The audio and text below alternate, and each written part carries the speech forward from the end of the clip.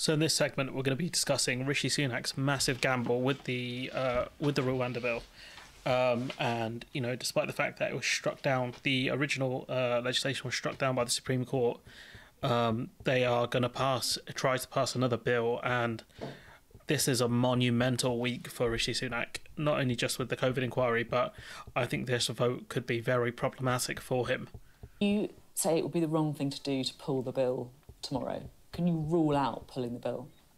There are no plans to pull the bill tomorrow. But that's interesting, because that, to me, we have a I'll be honest, listening to this from a journalistic perspective, to me that sounds like you're not ruling out pulling the bill. You asked me a direct question, I gave you a direct answer. It wasn't really, though, was it? No, it was. We have second reading of this legislation. He doesn't sound very confident, and I think chances are, Sophie, just twig that he doesn't sound very confident. I don't see them pulling the bill, but I just don't know how much Sunak's willing to gamble on this. Tomorrow, and what I want to see is Conservative MPs backing this bill in this second reading debate. And also, I'd like to see MPs from other parties support this bill, because it's not good enough. The Labour Party's position of complaining about everything we take forward and offering no credible alternatives. I mean, the Labour Party have offered some alternatives regarding, like, safe routes of entry and other policy, so that's not true, what he's saying there. But I think what's going to happen is, if this bill fails, the Tories are going to blame Labour for it, and I don't know how that's going to play out, given they have a stonking majority, and you have lots of Tory MPs saying that this bill doesn't go far enough. I just can't see that attack line landing. You can see even Laura Kuenssberg talking about the huge splits in the Tory party, which I think we'll speak about in a bit, but it's very clear the Tory party is incredibly divided on this bill. Tory MPs under pressure to back Sunak's plan, because it looks like it's not going to go through at the moment, or at least it's going to be very close. You had Robert Jenrick resign over this bill, despite the fact that he said before, in days gone by really, that he thought the legislation was good enough, but he resigned over it. And I wonder, with kind of Suella Braverman going, I wonder if he knows something we don't right now, which is very ominous, considering that he tried to back Sunak on this stuff, and then he just kind of, I don't know, he just resigned in the most bizarre way. He's saying he's not going to vote for Sunak's Rwanda bill because it doesn't go far enough. Very, very odd behaviour from Jenrick. You got Beth Rigby quoting a former minister saying the PM should stand up to the right, calling for Rwanda to be an electoral hill we live or die on. It's still the economy, stupid. The right know this, but they have written off electoral success or even losing well. Get this wrong and our broad church party will splinter into two light and dark blue. And what the Tories fail to understand is the ERG and certain other groups infiltrated the Tory party and took over them and pushed them far towards the right wing. The UKipification of the Tory party, they fundamentally do not care about the Tory party like kind of the One Nation Tories do. So they don't care if it breaks. All they care is getting the things that they want passed before the next election, because they know it's over. So they're looking to do as much damage as possible, pass as many right-wing policies as possible, and this Rwanda bill is one of them. Now, the other thing they're going to vote against is the Windsor Framework as well. You've got this from Victoria Derbyshire kind of piecing up another Tory MP. Etc., etc. Where they might have been at risk of torture or death. Rwanda has little or... So this is the Supreme Court ruling. No experience of considering asylum applications. Where Rwanda has declined asylum applications, no written reasons have been provided and there's no right of appeal. Asylum applicants in Rwanda have had no recourse to appeal. Although a right of appeal has existed since 2018, there's never been an appeal in practice. The Rwandan asylum process is marked by an absence of legal representation, etc. That's one of the reasons why the Tories want to put lawyers in Rwanda, British lawyers in Rwanda, to deal with asylum claims. Etc., etc., etc. Where's the evidence they've sorted all that out, apart from your 12-page bill stating that Rwanda suddenly, magically, is safe? No, Rwanda has always been a safe country. Nope, that's not true at all. Rwanda is a modern democracy. You're ignoring all those points I've just given to you from the Supreme Court. I'm not ignoring it, with respect. We have dealt with that with the... Where's the evidence? The new treaty that we signed. But this is how treaties are made. We have made a treaty. We've made a treaty with Rwanda. They are a country that we've worked with, we've had a good relationship with. We just want to see the evidence. They are taking this. I too want to see the evidence, Victoria Derbyshire, but we're not going to see it because there isn't any. This from Esther McVeigh. You talk about the Minister of Common Sense. Safe routes. This is what Labour's talking about, this is what Jasmine's talking about, and that means actually more people will be coming here if you offer up I thought the government was currently looking at the safe routes that are available with a view to extending them. Not increasing, so we're taking down immigration because I'm interested. The thing is, if Rishi Sunak wanted to stop the boats, then the safe routes of entry would be one of the major ways of stopping the votes. But stopping the boats. But clearly the right wingers are just completely brain dead and don't understand this, because what they want to do is just bring the raw numbers down. But they don't understand people have right to claim asylum, regardless of if they end up in France or whatever. You can choose the country you claim asylum in. This from Labour, pretty good. £300 million of British taxpayers' money to Rwanda, not a single asylum seeker sent. It is attacking the Tories from the right, which is a bit concerning. But given the fact that Labour have said they would scrap the Rwanda policy, despite Cooper really messing up an interview, this is not bad. Given the context, you've got different political editors saying that, or different correspondents saying that they think the Tories are going to kick this legislation into the long grass because they'll probably end up in defeat. And it looks like the Tories are very much committed to this legislation, which is nuts.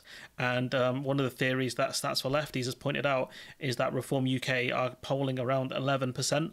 And this could be the thing that's causing the Tories so much fear, because of the fact that, to be fair though, UKIP won 13% in 2015, but it's about dispersal as well. The Tories still won a majority. So I don't know if this is the only thing causing the right-wing shift, but I think Sunak is gambling. I think that the One Nation Tories, people like Theresa May, the worst thing they will do is abstain from votes. Which is one thing, but he knows the hard right of the party will vote against legislation. They've done it before. They've done it against Theresa May before, and they were one of the major thorns in her premiership. So I think he knows the far right in his party are dangerous, but he also knows that if he tries to pass a kind of hard right-wing bill on the Rwanda policy, it's going to get rejected by the Supreme Court. The problem is I can still see this current legislation probably being rejected by the Supreme Court. So I don't know what his game is here. It's very strange. The Tories are very split on this. The Conservatives putting out an attack tweet saying Labour, when you ask them for their plans to tackle illegal migration, you got Tobias Ellwood saying, please delete this post. But then again, he retweeted it, so it's very strange. He's a very strange geezer.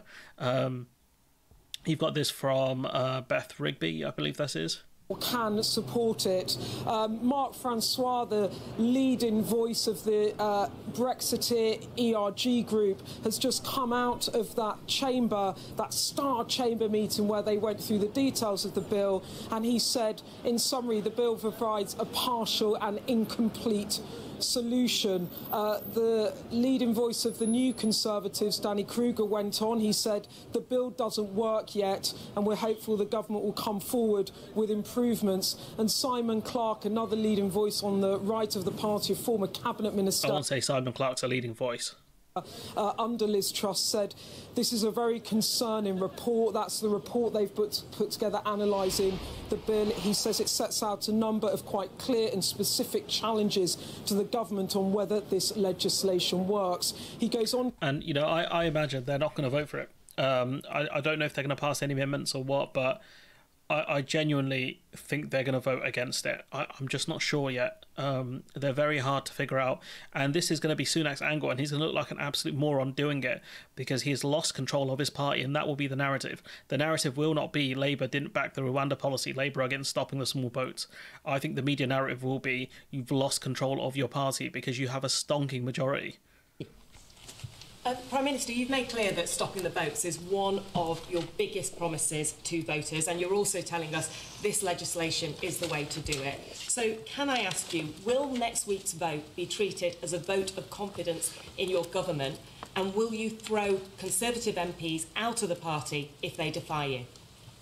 You don't know, but what this vote is about confidence in Parliament, to demonstrate that it gets the British people's frustration. The thing is, the Rwanda policy doesn't even poll well, even amongst Conservatives. I don't think it does that well, because people know the policy is not going to work. When you look at the raw numbers, when you look at all of it, we are paying ridiculous amounts of money to send maybe 100 asylum seekers over to Rwanda, where they can I think they can just leave anyways and try and get back to the UK to seek asylum again. It makes zero sense, this policy. I get it. I'm acting on it. So actually the real question... Bro, there's a cost of living crisis. That's what the British people care about, not whatever you're talking about right now. When it comes to all these votes is for the Labour Party. Because there it is. I want to get this legislation on the statute books as quickly as possible. That's what we're all about. We've moved at record pace since the judgment to get the treaty, to get the bill introduced. So the question now is the Labour Party. Because we've got... but we've got a plan, right? We've got a plan to... Your own MPs don't believe in your plan. The hard right of your party don't believe in your plan. So to come out and try and spin this on the Labour Party makes no sense. Pass this legislation, and I want to pass it quickly, right? But I'm not hearing from anyone else that they've got a plan, right? And, this is where, Labour do need to be a lot more vocal about their plan. This is where, when you've got your own plan, you can really hammer the government. And Labour have mentioned some policies on this, but they need to be a lot more vocal. But their big fear, I think, is to be called up on their plan. Exact numbers, funding, all that kind of stuff, which they are running absolutely scared of. So this could be an easy win for Labour, I think, if they go that route. But this is a loss. It's a lose-lose situation for Sunak, I think. If he wins, if he passes legislation by slim majority, I think his leadership's going to look knackered, honestly, unless the hard right back it and it passes with decent numbers. But I can't see that happening. So the real question, when it comes to Parliament, question for all of you to ask is, what are the Labour Party... This is an MP telling the media what to ask, which is always a bit dodgy. ...party going to do about this vote? What are they going to do about this legislation? Because we've got a clear plan to stop the boats. Deterrence... It's not going to stop the boats, though. It's not a deterrent. You've been talking about passing this legislation for ages now. It's not deterred anyone. It's a critical part of it. There is no way to stop people coming here unless you have a deterrent that means they will be sent somewhere else. It's as simple as that. You don't have the numbers. Rwanda don't have the facilities for it. This is our deterrent, and we are doing everything we can to get it on the statute books and get it up and running. So the question for votes in Parliament is, what is the Labour Party's plan, and are they going to back this legislation? The answer is no. I would like to see a coherent Labour plan where it's kind of all put into one place. Labour kind of scatter their plans like it's the bloody Infinity Stones. But I don't think this will go the way Sunak thinks it's going to go. This from Chakrabarti saying failed asylum seekers will come back to the UK from Rwanda, but genuine asylum seekers will stay in Rwanda. What kind of incentive is that, which is true? You've got this from Nick Ferrari. Mr. Heaton-Harris, my listeners are frustrated that on a Tuesday the government puts out a minister talking up a great policy. Jenrick, he's talking about Robert Jenrick. That 24 hours later he decides to quit over. Some of you would appear so bent you can't even lie straight in bed when it comes to the truth. Well, forgive me for rather disagreeing with you entirely on that. And I don't see how you can... the framing's a bit weird, but I can't see how you disagree on that when you had a minister saying this legislation's good and then he just resigns the next day over it. I just can't see how you could argue with it. And your characterisation of both Robert in that particular case... But we never know what to take. On a Tuesday he loves the policy, he's selling it to the nation. On a Wednesday he's decided he quits. But that, I'm afraid, I think that's an unfair characterisation of Robert. It's literally what happened. Forget the bent bit. That's literally what happened. He said, this legislation's great. Next day, he's like, psych, I'm out. And actually, you'll have to ask him questions about that process. He was asked questions, and he says he doesn't believe in the bill. Suddenly, he doesn't believe in it. In the Prime Minister's letter to Robert, the Prime Minister was obviously a bit surprised that Robert took this course of action because we believe... But I thought the legislation was great. Why would Robert do this? I truly believe this is the strongest bunch of measures we've ever taken. That's not actually what we're debating. He just looks absolutely just pathetic. I think this is Chris Heaton-Harris. He looks so pathetic in this interview. There's more. I have to say, it felt to me, really since this morning, that this was going to be one of those significant days for Rishi Sunak's premiership. Not only that, but on the date of the next election. Forget the idea of letters of no confidence going in. The big problem is whether or not Rishi Sunak has a party that he cannot govern, that he cannot get legislation through. Already this week, 2 big rebellions on completely disparate issues, on vehicle emissions, for example, and on the contaminated blood bill. And now... He lost that vote on the contaminated blood bill as well. A bill that the very own minister can't get through the House of decided that he can't get through the House of Commons, that he is resigning over. It feels to me as if the odds on a spring election have rocketed up this evening. Which is very interesting that she's saying that, because there's Sam Coates has been saying, he's also of Sky News, saying that the election's probably going to be in 25. It's very possible that Tories go, to the country with a mandate saying like the Rwanda policy, the hard right Rwanda policy can go through, but the problem is the courts can still block it. So it's just I can't see that working either. It doesn't make any sense. The Rwanda signing of that treaty that will be the moment in all of this. It's what's going to happen with the domestic legislation. If you think of what the government are doing this week, immigration plan in 3 parts. Day one, on Monday, you got the trying to bring down net migration by legal routes. Then the Home Secretary flies to Kigali to sign the treaty to try and answer some of the Supreme Court's concerns. Whether it will is a moot point, but that's the aim. But it's the legislation, Sophie. And what's unclear tonight is what will be in it. As I understand it, the substance still being decided. But what is clear is whatever is in it is going to be controversial. And this is a Prime Minister that made a pledge in January to stop the small boats. He promised when the Supreme Court... we're at the end of the year. He hasn't managed to do it. The party is so split on this. It doesn't make sense. And, the Supreme Court's blocked it. I can't see where they go from here. This from Stephen Flynn is pretty good. What do you make of this scheme? I despair, if I'm honest. The government's spoken about Rwanda now for 18 months or so. It's not yielded any tangible benefits for anyone. They've spent the best part of £140 million. We don't know how much more they're going to spend on this. There's an easy solution. You create safe and legal routes and you invest in more staff to clear the backlog. The reason they don't want to do that is they want to create a culture war over some of the most marginalised and vulnerable people, not just in the UK, but on the planet. It's all just a bit despicable, and I'm frankly fed up of it. And I think straight facts. The Tories do create these culture wars in order to distract you from the failing economy, the fact that wages have been stagnant, social services are completely decimated, and so what they do is they create monsters like this. They created the immigration backlog at the end of the day, the asylum backlog at the end of the day. They created this whole mess, and now they're telling you they're the ones that can save you from it. It doesn't make any sense, does it? And so, yeah, I agree with a lot of the points Stephen Flynn made there. You've got this from Sam Coates saying, I think the chances of a January election 2025 is slowly rising, which is very strange given that it looked like Sophia Ridge was saying a spring election kind of hinting at a 2024 election. So that'd be quite fun. If they had a bet on that, that'd be quite fun. You got Tory MP Sir Charles Walker saying the Tories don't deserve Rishi Sunak and are so lucky to have him as leader. He adds Sunak should call an immediate general election if there is a vote of confidence in him. And this is the big threat. This is the big threat, that if the Tories say we're going to go to the we've had enough, we want you to go, then he can trigger a general election. He's well within his rights, I think, to call a general election, and that will happen over 6 weeks. But that would take us just into the new year, which they're going to lose. They're going to get absolutely torched. So, essentially this is Sunak's nuclear option. It was very surprising Boris Johnson didn't take that option, or Liz Truss. So I don't know if Rishi Sunak will take it, because I don't think he sees himself as Prime Minister for that long. I can just see him going to California, to be honest. This from Mark Francois saying the government will be best advised to pull the bill. So it's very clear that the ERG lot and other groups will not vote for this bill, and I think they'll vote against it, and that's massively damaging for the government. An abstention is one thing, but a vote against it is very different. Now, what's going on now in Westminster is a bit like a giant game of chicken. On one side is Rishi Sunak, on the other side, rebellious Conservative MPs.